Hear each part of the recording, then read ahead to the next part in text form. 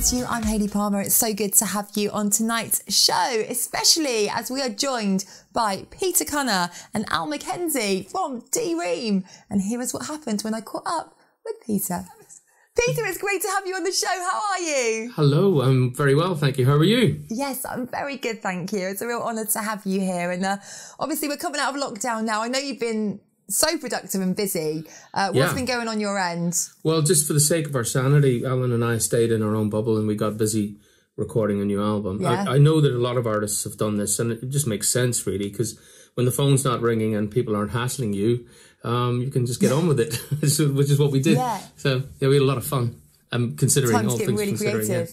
Yeah, exactly. Fantastic stuff. Well, we're going to kick off the show with Things Can Only Get Better. And in lockdown, it was so funny because I kept putting on the radio and I just kept hearing this song so much. And I saw a clip of the people clapping for the NHS. Oh, yeah. And Clap for carers, yeah, that's right. Yeah. Yes, and then they were playing your song afterwards. Yeah, that was really quite touching. Yeah, it's taken on a life of its own now. So many people find different uses for it. I've even seen a women's cancer trust did a kind of lockdown, multi-video thing as well, and some people are covering it, and it's lovely to see it resonate with people that way. It really is. Yeah, and I saw Jack Whitehall used it as well, didn't he?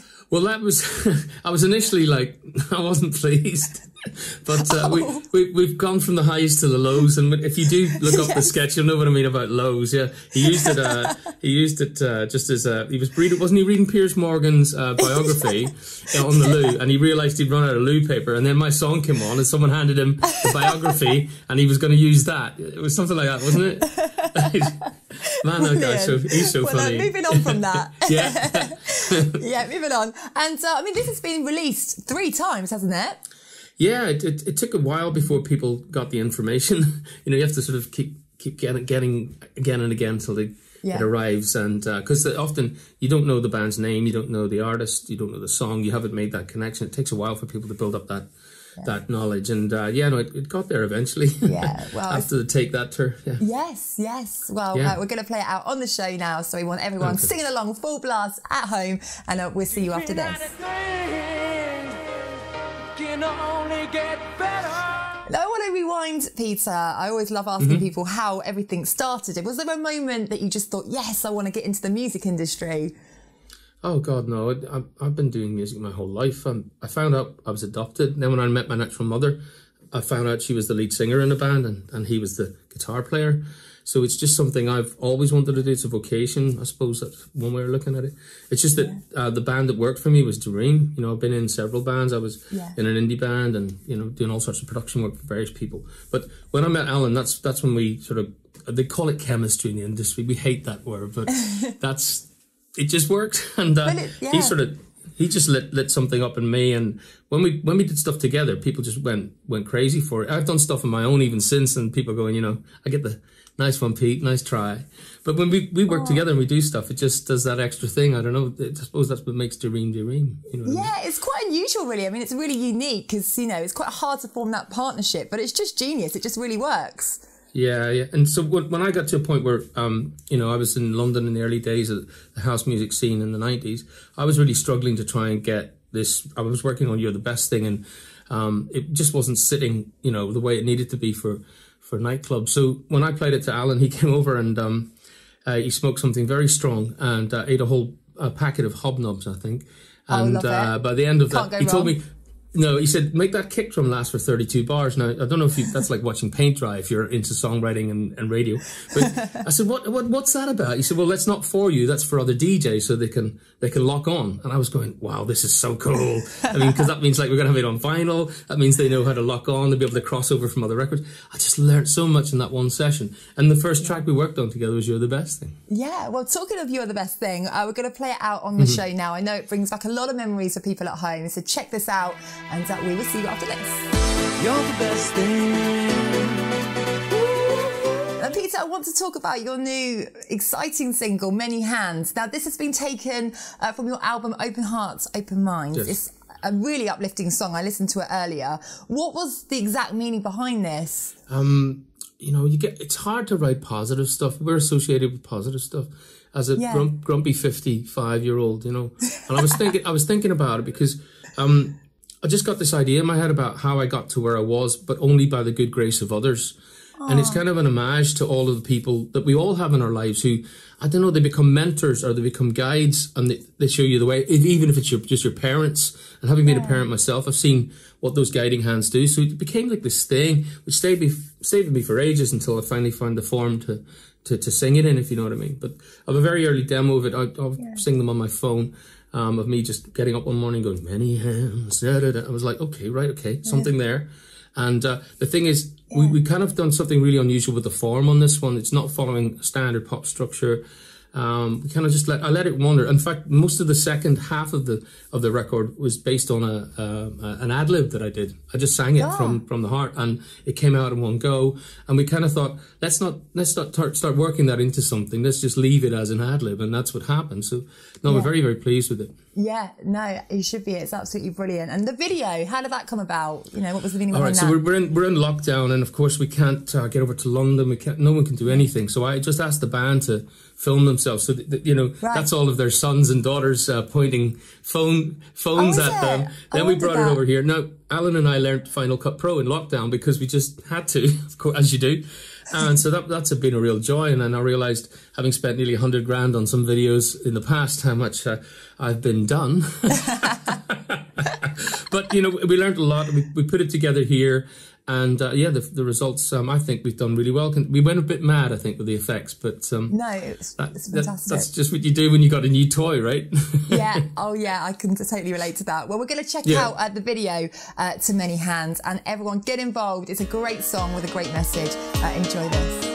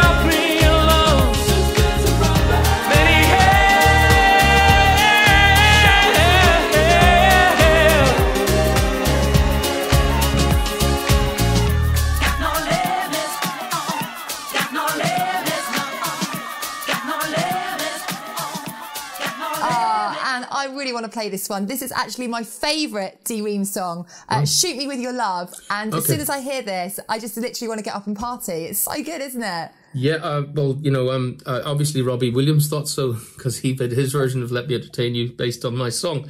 You know, you go and listen. There's some very kind comments on the internet. Basically, listen, I was working with a guy called Tim Hegarty. He's an old friend of mine from one of my previous indie bands, and he played me that chorus, and I just went mad for it. I thought, that's it. And you know the way we're kind of into like the loved up vibe of the 90s. I thought, just could Cuba just like shoot me with this stuff? This is just that charge, that positivity. And so I went again and I wrote the verses and sort of shaped it together to get that hit record. And I think it went to number 7. Was it number 7 in the UK charts? It was great. No, it was great fun doing. Yeah. And it's got that kind of some sympathy for the devil, possibly, or something like an Elton John vibe to it as well. So no, it's just really epic. Yeah. My only problem is now when we sing it live, people think I'm singing Robbie's tune. So I kind of put them both together. Just to play with it. Brilliant. Yeah, it's fun. Yeah, no, it's a real fun song. So we're going to play that out on the show now. But we want to remind everyone to check out your single, Many Hands, because it's a great song. And also the album, which I'll be talking more with Al about later on in the show. But it's been lovely to chat with you. And you. Well, good luck with your new venture. You too, guys. It's an absolute pleasure to have you on the show. It's Peter Cunnah, everyone. Money.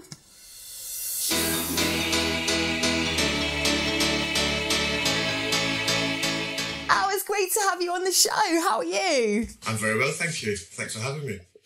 It's an absolute pleasure. And obviously, I know you have been very productive in lockdown, obviously coming out of lockdown now. What's been going on your end? Well, Peter and I have just essentially been finishing off an album for release in July. So, really exciting. Absolutely. Well, we'll be talking a little bit more about that later on in the show. But for now, we're going to talk about a song called All Things to All Men. I know this was from your last album. That's right, yeah. So tell us a little bit about this track.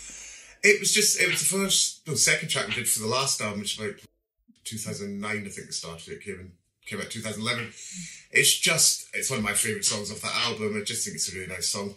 Peter mainly wrote it himself, to be fair, but it's right. Okay. But I think we hadn't met each other, we hadn't seen each other since about 1995. We met up, and so what was that like? It was strange, and it's quite a reason. He'll probably tell the story as well. It was quite a reason because I'd been out all night and I met him in the park, and he was out in the morning with his kids. I was out with some sort of young kids, just sort of chilling out. It was sort of like two opposites, you know. And we just met. Pete came back about an hour later and said, "Do you know Mackenzie?" And I was like, "Oh God, it's you." And then we just we clicked, so let's make an album. Let's make some music, and we did that. And because I'm a DJ and I was using a lot of my beats, and he had written these songs with more guitar bits. But yeah, we just put it together, and it came out really well, and I really like it. Yeah, we'll really, really like it here on the show too. So we're going to have a little look at the video, and we will see you after this.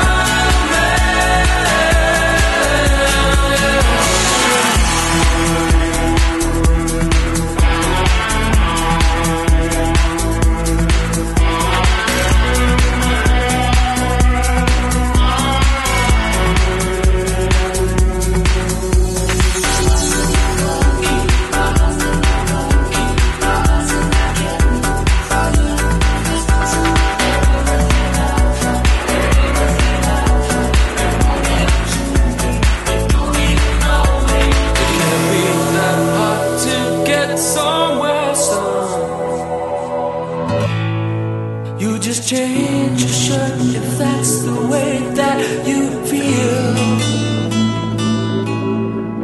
Can be that hard to make an impression.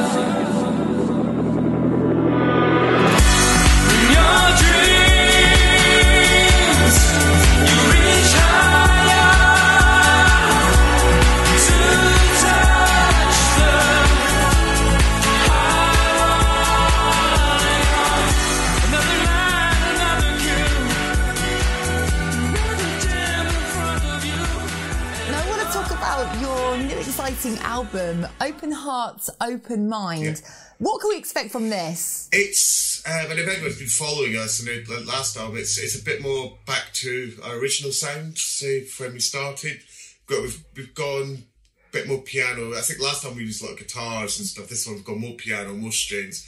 Very uplifting. There's a few slower songs. Yeah. In fact, a lot of slower songs, but they're all uplifting, hope, positivity. That's what it's all about. We've kept away from... Yeah, we need that. Well, especially what's been going on. And it's weird, actually, because we started this album a few years ago. But 2 years ago, we were really hitting it. And then obviously COVID happened.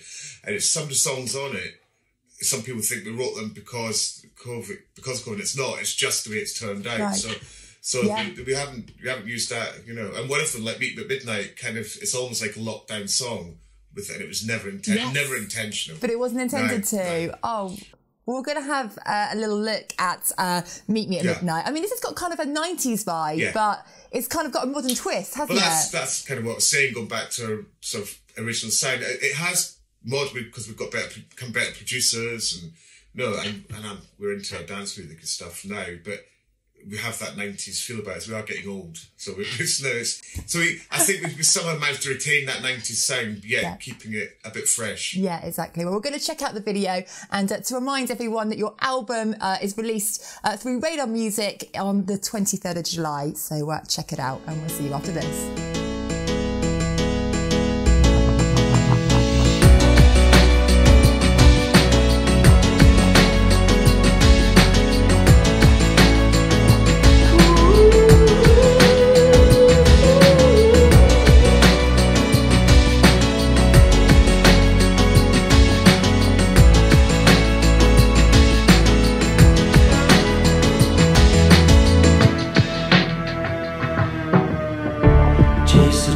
Chase the dawn, come together, sunrise, an ocean meeting starry skies, so together, so in time, on the horizon line, I'll see you on the other side.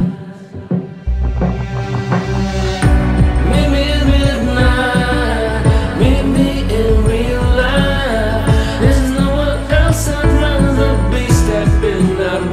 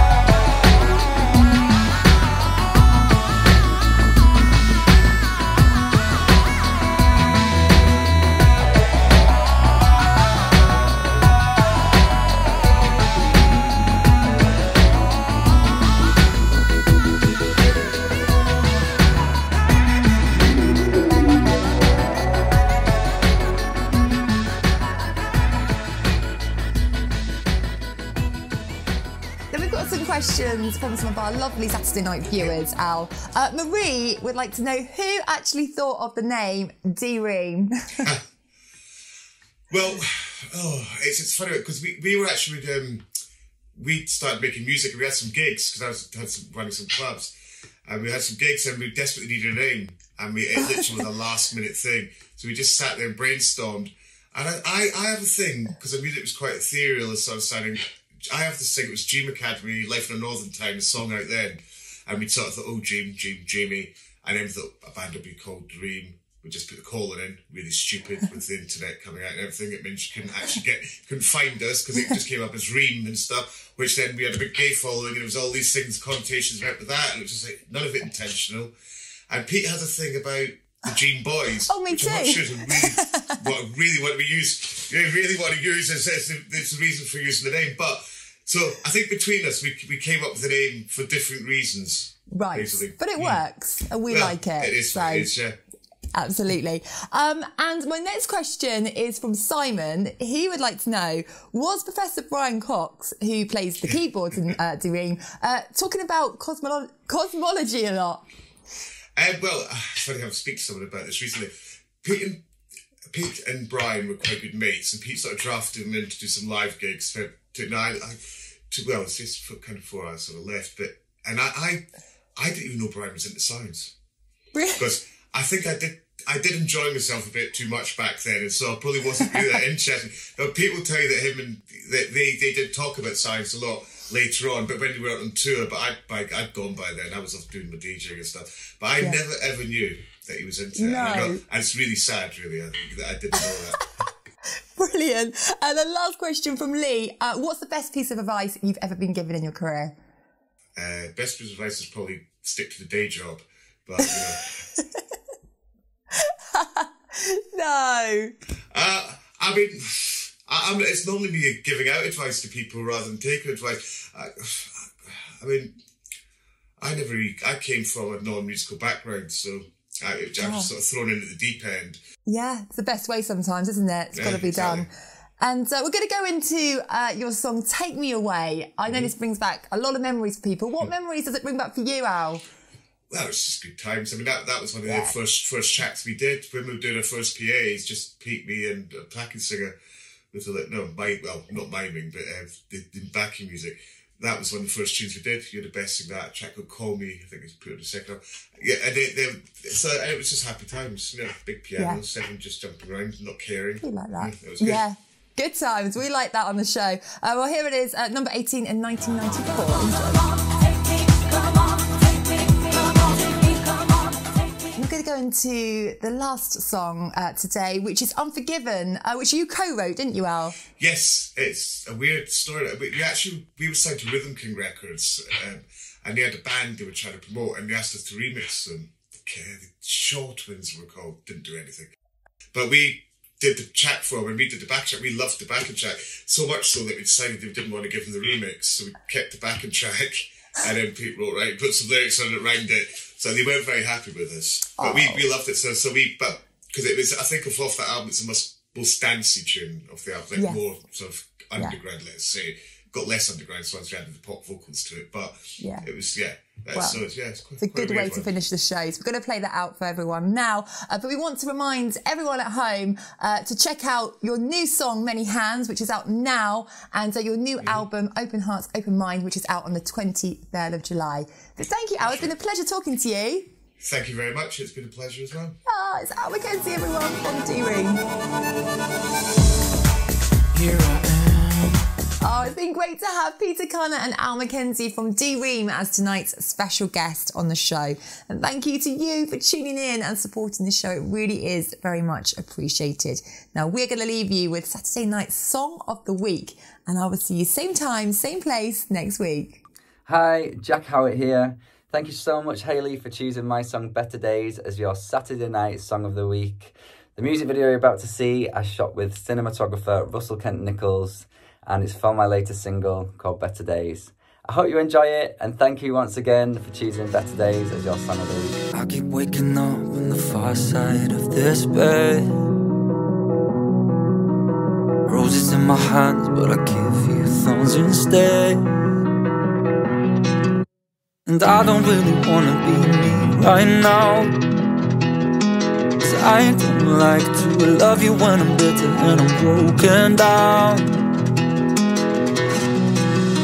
So I've been quiet, sitting in silence, sleeping these months away. I know you feel it, but when I'm dreaming, it's the only place I wanna stay. Oh, oh, oh, I'm just trying to find a way. Oh, oh, oh, so I can give you a better day. Was there someone else when I promised I would keep? Sun under your skin, my body at your feet. Oh, 'cause I don't even really know me right now, and I'm not used to feeling like I'm falling, like I've let you down.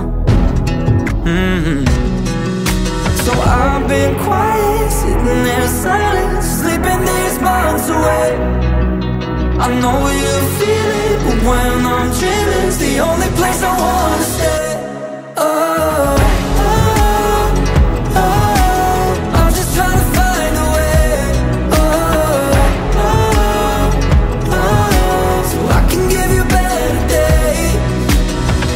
I'll take the heartaches, the mistakes to save you from feeling this low. But don't go, don't go. So I've been quiet, sitting in silence, sleeping these months away. I know you feel it, but when I'm dreaming, it's the only place I wanna stay. So I've been quiet, sitting in silence, sleeping these months away.